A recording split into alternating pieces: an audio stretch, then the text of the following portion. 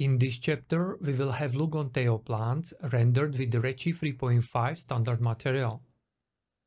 I'm sharing with you 20 Taiao scenes, which you can modify as you want. In Taiao plants part 1, I explain how to use Taiao tool, and in previous chapter I explained Redshift 3.5 translucency workflow. In scenes, you can check out plants which I created, include lighting and shading.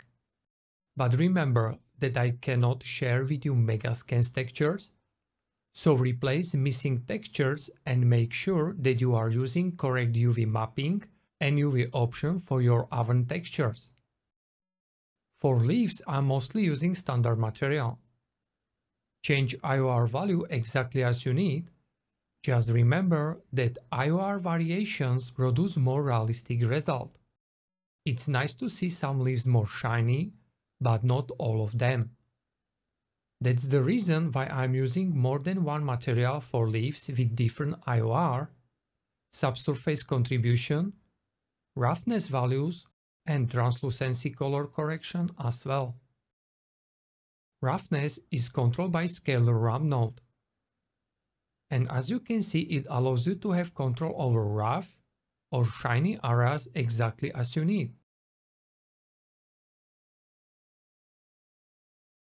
For main lighting, I'm using physical sun, and as you can see, light's angle and position strongly affects the result.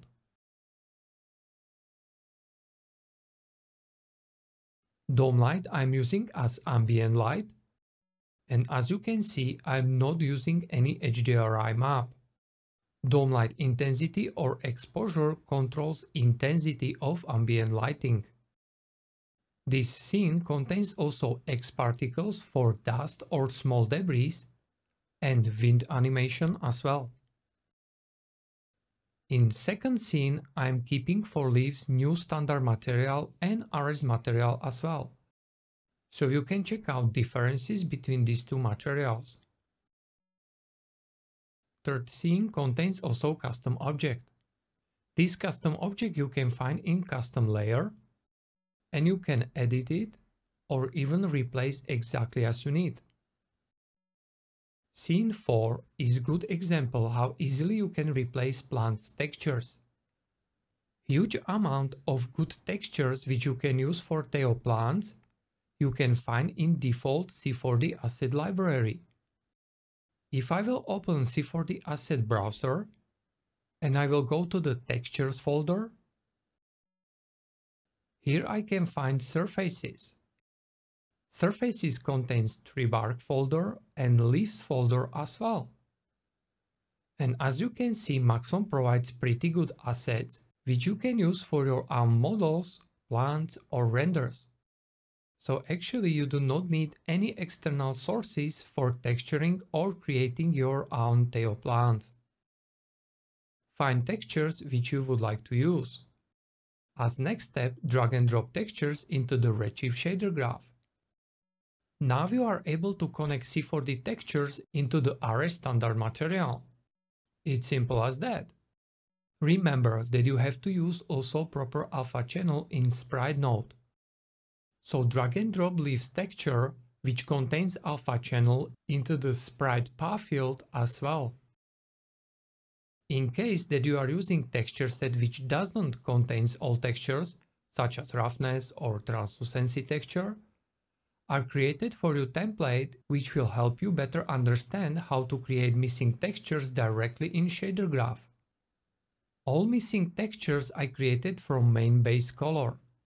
For roughness texture, as usual, I am using RAM node to remap color range of base color.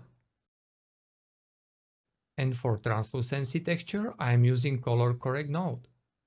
Again, it's simple and effective method how to create interesting looking backlight effect, color variations, or differences between base color and translucency color. Big advantage of Taiao plant tool is that you can create realistic but also fantasy looking plants.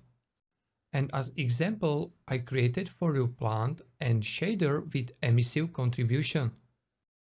so you can check it out and change it exactly as you want. Scene 9 I created again just from C4D textures. Strong lighting helps with better visibility of translucency contribution, so it's ideal scene to play with color correct node and better understand how to create good looking translucency texture just from base or diffuse texture. If you are changing textures, remember that different textures contains also different shape. So you have to adjust leaf size, width, length, and UV mapping to match textures properly. But once it's done, you can have a lot of fun, and as you can see, you can easily create different looking plants or variations just with changing Taiao parameters. Also, you have full control over lighting, so you can change lighting exactly as you need. In scene 17 is used camera with bokeh and bloom. Leaf layer allows you to try how leaf's thickness affects translucency effect and thin volt workflow. And as you can see, it produces different looking results. Scene 20 is a little bit different than other scenes.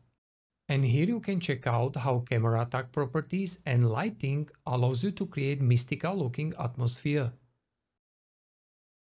In the last example, I will show you where you can find another source of textures for your plants. Go to the Insidium menu, Taiao section, and here you can find Preset Browser. Choose preset which contains textures which you would like to use. As you can see, it creates Taiao plant object and its materials with textures as well. But remember that these materials are standard C4D materials. And that's the reason why as next step you have to convert these materials into the Redshift materials. And if I will select converted material now, as you can see, I have access to Taiao textures. As next step, copy and paste available textures into the shader graph of materials which I prepared for you. And connect properly Taiao textures into the standard material or sprite shader, as I explained already in previous chapters. Hopefully you will have a lot of fun with all scenes which I prepared for you. And in the next chapter we will have a look on Redshift 3.5 standard material sheen component.